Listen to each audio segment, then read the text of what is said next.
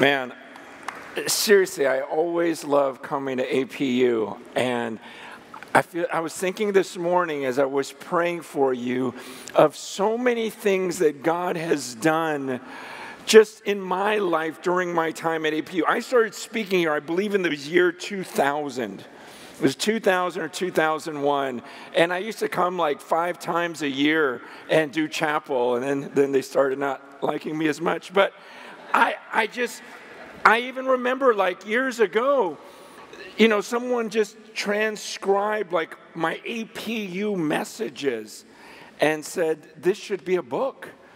And we turned it into Crazy Love. It was out of the messages here. And I was just thinking about the different things that happened. And as I was praying this morning, I'm going, God, I was trying to think back, because people used to say, what's your favorite place to speak? And I would go, man, it's APU Chapel.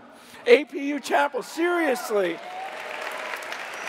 But it was back when I used to be in that upper Turner room. I think some of you guys are watching in there, and you're probably yelling right now, but we can't hear you. But it was just the coolest environment. And I was thinking back, I go, God, what has changed in me? Because in a lot of ways, we grow as we get older. Hopefully, we mature, become more Christ-like.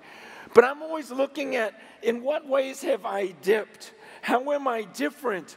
And the Lord was revealing to me this morning about how I used to come to this campus. I remember early on just believing, I'm going to walk in there, I'm going to share the Word of God, and I'm going to change the atmosphere in that place. Not me, but the Holy Spirit through the Word of God. And I had this confidence. Like this was a bunch of young people ready to do something with their lives and change the trajectory of the church. And that was my mindset. And God was revealing to me that over the years, some of that has subsided. Some of that has weakened. Because, man, nowadays, we have to be so careful. Like if I say one sentence in the wrong way, man, I'm in a lot of trouble.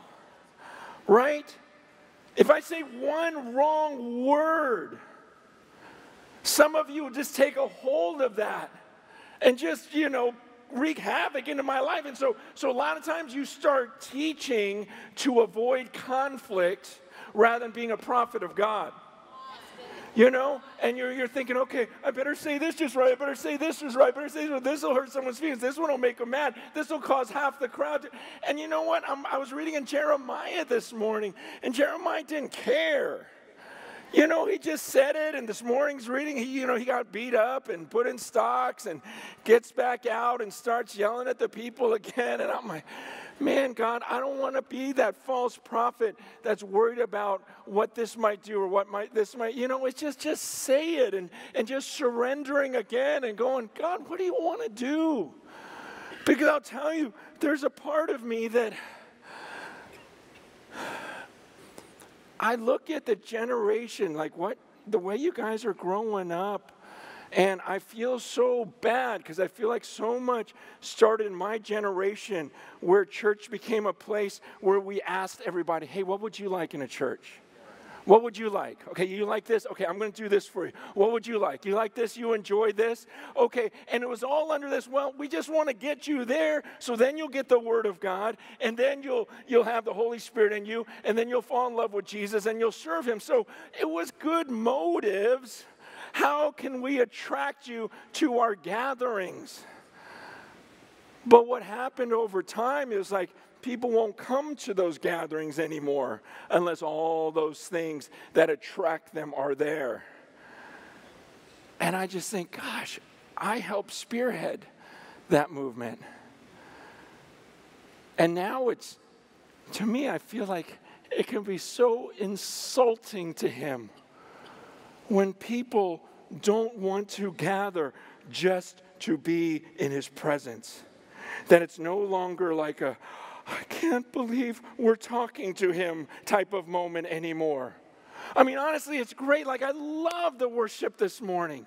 Man, I love to worship it. You've got a crazy voice. Okay, but I loved it. You know, I'm in the presence of God. I am worshiping, and I can hear your voices. And for the last 15, 20 years, just being in here and hearing the voices in chapel, man, I always love it. I'd love to start every day like this. But let me ask you a question. Honestly, when you are alone, totally alone, what is worship like? Seriously, like when no one else is around, is it just as beautiful, or maybe even sometimes more beautiful, because something inside of here, something inside the Bible says that when the Spirit enters in you, you from the depths of your soul, you start crying out, Abba, Father. Like it comes from the inside. You don't need all of the externals to be there so that you'll finally eke out some words and feel some sort of emotion. It's supposed to come from the inside. You guys are a part of a generation that talks a lot about different speakers and songs and, you know, worship teams. And I don't hear a lot of people going, Jesus is so amazing. I was alone with him this morning, and I was just in tears thinking, I can't believe I'm in the presence of the living God. And I'm like, is that happening? What's it like when you're alone? See, the Bible says that the Holy Spirit is supposed to do something when he enters into you. And it comes from the inside out. So you don't need all of this other stuff. This other stuff's fine, and we continue to do it. But what's coming from the inside? I was reading this a few weeks back. 1 John 3, listen to what he says in verse 5. He says, you know that he appeared in order to take away sins, and in him there is no sin. No one who abides in him keeps on sinning. No one who keeps on sinning has either seen him or known him. Little children, let no one deceive you. Whoever practices righteousness is righteous as he is righteous. Whoever makes a practice of sinning is of the devil, for the devil has been sinning from the beginning. The reason the Son of God appeared was to destroy the works of the devil. No one born of God makes a practice of sinning, for God's seed abides in him, and he cannot keep on sinning because he's been born of God. By this it is evident who are the children of God and who are the children of the devil. Whoever does not practice righteousness is not of God, nor is the one who does not love his brother. Do you see what he's saying there? He says when you are born of God, his seed enters into you, and because he lives inside of you, you can't keep sinning. Because it's just like my children. They can't stop looking like me. I'm in them. My DNA is in them. In the same way, God here is saying whoever makes a practice of sinning is of the devil. And whoever has the God's seed abiding inside of him. Again, it's about what's inside. Man, church has become this thing where everyone needs an accountability group. And if they don't call you that week, you're going to fall back into your sin. Oh, it's my accountability group's fault. They didn't hold me accountable. They're supposed to call me on Tuesday and Thursday. And they missed a week, and so that's why I fell back into sin. And it's because my pastor doesn't preach this message hard enough. It's because of this and this and this. It's because of this temptation, this temptation. No, it could be because the Spirit of God doesn't live in you. If you need people to beg you, like, come on, please, just read the Bible 3 minutes a day. Try to pray maybe 4 minutes a day and just work yourself. If you need someone to beg you, if you need someone to beg you to get the sin out of your life, nothing's happening inside. I just remember, when I first came to know Jesus, man, in high school, there was something inside of me. You couldn't have stopped me. Like, I wanted to be with God. I wanted to know him. I wanted to learn about him. My youth pastor didn't have to beg me. And when I would get alone, it's like I would know what was sinful in my life, and I couldn't live with it anymore. That's why the Bible says, he's saying, look, whoever makes a practice of sinning is of the devil.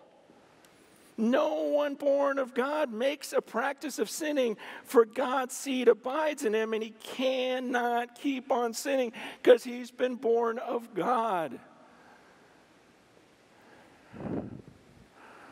By this it is evident who are the children of God and who are the children of the devil. Whoever does not practice righteousness is not of God, nor is the one who does not love his brother. So some of you guys are going, what are you saying, Francis? Are you saying that if I'm practicing sin right now and that I have hatred toward my brother, that I'm a child of the devil? Of course not. But the Bible's saying that. Okay? And you've got to decide, okay, what am I going to do with that? Okay? Who cares what I think, what I feel, what your friends know? But he says, look, he says, no one keeps on sinning. No one who abides in him keeps on sinning. No one who keeps on sinning has either seen him or known him. And he says, little children, let no one deceive you. Let no one deceive you. Because some of you are going, wait, but that's not what I was told. And he says, little children, let no one deceive you. Whoever practices righteousness is righteous as he is righteous. You're going, wait, but I was taught that if I prayed this prayer, and I was taught if I got baptized, let no one deceive you. You can look in your life, read it for yourself. There's something that's supposed to happen inside of you. It's not an external thing. That's why later on, the verse I've preached here before, he goes, in verse 16, is by this we know love, that he laid down his life for us. And we ought to lay down our lives for the brothers. If anyone has the world's goods and sees his brother in need, yet closes his heart against him, how does God's love abide in him? Again, he's saying, look, if you've got the world's goods and you see someone in need and you close your heart, he goes, how could God's love abide in you? You see, something was supposed to happen that comes naturally. Man, no one had to beg me to give to the poor. There was something inside of me like, help me. I want to give my money away. I am constantly searching for the right people to give the money to that are truly in need. I don't have to be begged to get rid of my sin. I don't have to be begged to get rid of my money. I don't have to be begged to come into the presence of God. When his seed entered into me, these things happened. And here's my concern is, like, last week I was doing a big event in a stadium in Dallas, okay? So just Bible Belty, thing. And I'm praying for them. And I'm saying, God, what do you want me to say to them? And I got this vision. I don't know if it's of the Lord. I just had this picture of thousands of people in this stadium. But it wasn't a stadium. It was a giant swimming pool. And everyone had a life jacket on. And so thousands of people with life jackets paddling around in an enormous pool. And the picture was, I looked at all these people with their flotation devices, and I couldn't tell who could really swim because everyone was being propped up artificially. But what happens when you take that life jacket off? Is there something inside where you don't actually need it because you can actually swim yourself?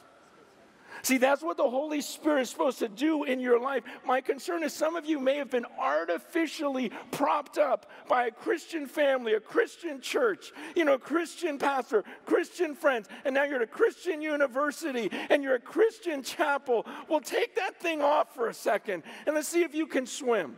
Let's see what's inside when you're alone. Man, seriously. When you're alone, do you cry out, Abba, Father? If I were to drop you off in some group of people where no one knew God, would everything inside of you go, I'm good, God, I know you. And you have no people to hold you accountable. You're like, man, I hate sin. You kidding me? I've got to get it out.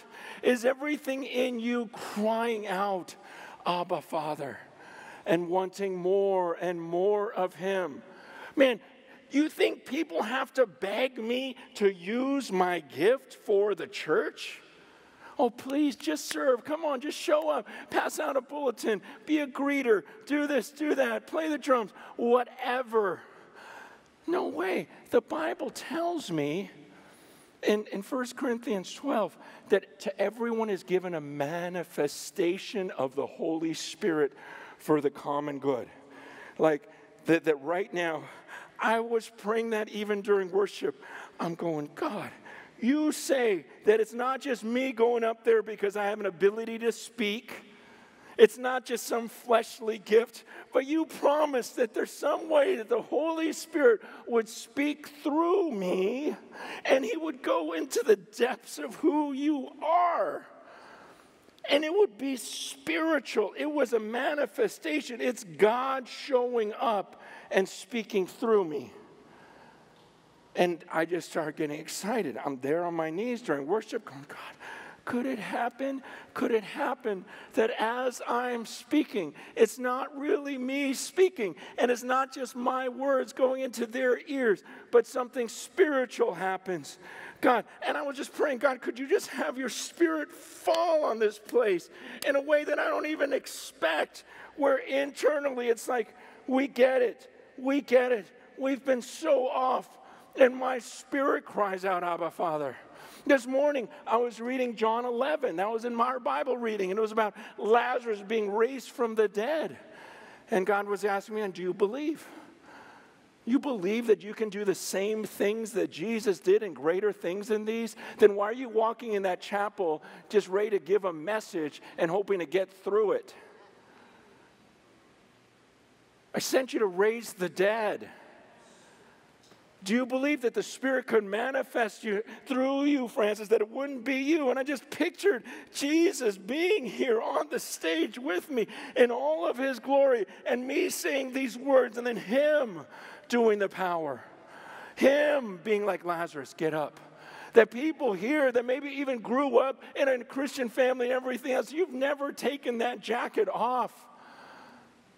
That you realize, man, I can actually swim a lot faster without this thing.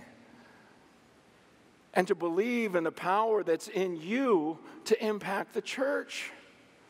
That to believe that there could be something started here today where something stirs in you. See, like, no one could stop me because something was happening inside. I have such a burden for the church right now where I read the scriptures and I'm going, God, you wanted us to love each other so deeply that when I took the bread and the cup, I'm thinking, I'm supposed to love my sister as much as Christ loved me, but he went to the cross. That means, what's your name?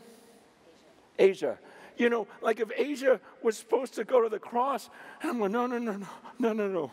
You know what? I love you. I'm going to go for you. Like, man, I'm sure if we get along, we're fine, right? You know, we're good. Hey, yeah, okay. You know, but to love to that degree, where I'm supposed to go when you go, no, take me to the cross. Like, that's what he wanted of the church. And he goes, when you become one like that, the world's going to believe. that I was sent from the Father. And we're not even aiming for this anymore. But that's my heart. I'm going, no, I'm going after this. I'm going after this. And I'm praying for a generation to rise up. But I can't be a speaker up front going, come on, you guys, let's do this. Come on, let's start a church. Let's do it. No, it's got to come from inside of you, where you're burning inside and going, man, Jesus, I love being with you. I love your presence. And I don't know, I have friends that just seems like they don't get it, Lord. I want this in them. Like they've got to love being with you. God, I love holiness. I love your law. I know it's horrible. It like hurts sometimes to get rid of my sin, but I want to be holy. I can't help it. I hate whenever I get a little dirty. I'm just sick to my stomach. Put that in my friends. Like that's the Spirit. I want to manifest the Holy Spirit to build these people up. So God, speak through me. Use me somehow. Man, I want this. I want to be united with a group of people. I want to become perfectly one. Like John 17 says, just as the Father and Son are one, He wants us to be perfectly one. And you go, God, is that even possible? I go, no. It has to be. I'm pursuing this. I've got to have this. See, but it's not someone talking me into this stuff. It's coming from the inside. You guys, this is the Word of God. And I grew up in a generation where we told people like you, going to our gatherings, like, bring a friend. Bring a friend. We're going to have a pizza night. Bring a friend. We have a famous athlete. Bring a friend. I'm going to dress up like a snowman and sing Hallelujah chorus. Bring a friend or, bring a friend. We're going to, and pretty soon all we did was take people to things, and we didn't tell people, look, you have power to be His witness. When the Holy Spirit comes upon you, you will receive power. You as a human being will receive a crazy amount of power to be His witnesses. In Jerusalem, you don't just bring them to an event where I speak. You look at another human being in the eyes. The Holy Spirit does this through you. And you be His witness. You tell them, look, here's what happened to me in my life. Here's what Jesus has done for me. Here's what I've been praying for you. And I want it to happen in your life. Man, we have a whole generation of millions of people who call themselves Christians that can't look another human being in the eye and tell them the most important thing in their lives.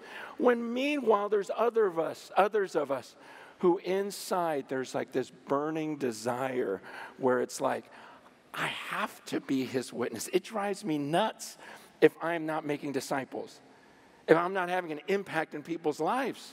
It's coming from the inside. Why? Because the Holy Spirit. And Satan hates this. Satan would love for you all to think that the best you can do is one day invite a friend to an event, rather than believing you've got tremendous power to be His witness and everything in you is burning. Like, I know I was not made to just have fun. I can't even live a life of just having fun. It drives me nuts.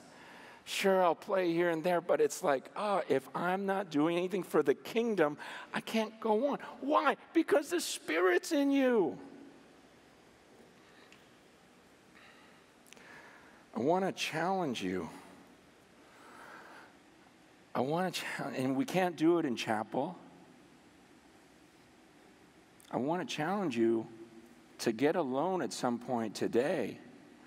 Find a place where no one can get to you. And take the life jacket off. And ask yourself, is anything happening inside where I just cry out, Abba, Father, and go, you are my real Dad, you're everything to me. Because God says, if you don't love me more than your father, mother, wife, kids, and that love is this affectionate, like friendship love, you can tell when someone's in love and obsessed with someone. is that you with Jesus? He says, if you don't love me that much, he goes, you're not worthy of me. Is anything coming from inside? When you're alone and that life jacket's off, do you go, man, God, you're showing me the sin in my life and I want it out. And I have power over that. When you're alone, do you realize I was created for something more than this? And I am called, I have a gift to build up the body of Christ. I've got to do it. I can't stand just going through the motions and living life I'm created for. Is that happening in you? Because it's better now to find out if you can't swim. Okay, than to come to the end like so many will do. It says in Matthew 7, they come to the end and they go, Lord, but didn't I do this? Didn't I do this? Didn't I do this? And he says, depart from me. I never knew you. That was, yes, you went to church with your family. Yes, you went to Christian school. Yes, you did this. Yes, your accountability group held you accountable. But I never knew you. My seed wasn't in you. This is serious, serious stuff. And I know, nowadays we don't really talk about being a child of the devil. Because that's old school. No, that's scripture. You're like, well, is it really like I'm a child of God or a child of the devil? Yes. No, people are trying to get you to believe like there's this big middle ground, right? Where you go, well, I'm not really worshiping Satan. I know I'm not really worshiping God right now. I'm just being me. I'm just doing me for now. You guys, what do you think it means to worship Satan? Do you think we're supposed to sing songs to Satan? Is that what he asked for? When Satan was tempting Eve, where he said, hey, sing to me. Worship me. No, what was he telling her to do? Do what you want. Do what you feel like doing. Come on, you want to take that, don't you? Take it. If you read the Satanic Bible, which I hope you don't, you'll see that the Satanic Bible itself is not saying, sing praises to Satan. Number one command of the Satanic Bible, do what you want. That's why in Ephesians 2, he says, you were dead in your trespasses and sins, in which you once walked. So you were dead in your trespasses and sins, following the course of this world, following the prince of the power of the air. What were you doing when you were doing you? He goes, you were following the pattern of the world. Everyone in the world is going to tell you, you just do you. You just do what's inside of you. He goes, don't you understand? You're following yourself, but you're not just following yourself. You're following the course of this world, and you're following the prince of the power of the air, the spirit that is now at work in the sons of disobedience, among whom we all once lived in the passions of our flesh, carrying out the desires of the body and the mind, and were by nature children of wrath like the rest of mankind. But God, being rich in mercy, because of the great love with which he loved us, even when we were dead in our trespasses, made us alive together with Christ. By grace you've been saved.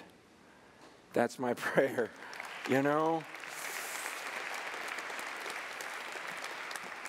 I'm not up here bragging like, oh, look, I overcame. No, I'm saying I would have done the same thing. I would have been following Satan too, doing what I wanted to do. But then God, because of his great mercy, he entered into me and made me alive in Christ. And I am praying that for APU, for every single one of you. Get alone, take that life jacket off. If you can't swim, figure it out today. Amen. See ya.